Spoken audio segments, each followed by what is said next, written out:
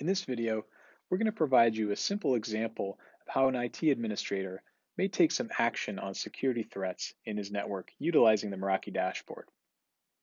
To do that, I would navigate over to the Security Appliance Security Center page.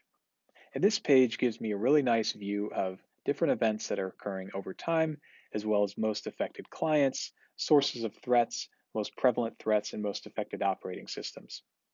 But one thing I may want to take action on is noticing that this client at the top of my most affected clients list has experienced 204 security events over the last few weeks. I want to ban this client from the network and try to figure out what's going on with that particular device. So what I'm going to do is click on that client, go to View Client Details, and that's going to take me to the client's page. Here in the policy section, I can choose to apply a particular device policy.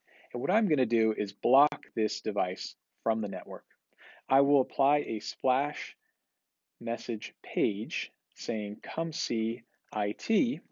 And the next time this person tries to log into the network, they will be blocked and they will receive a splash page urging them to come see IT. This is a very simple way that an IT administrator can quickly take action on threats in his network.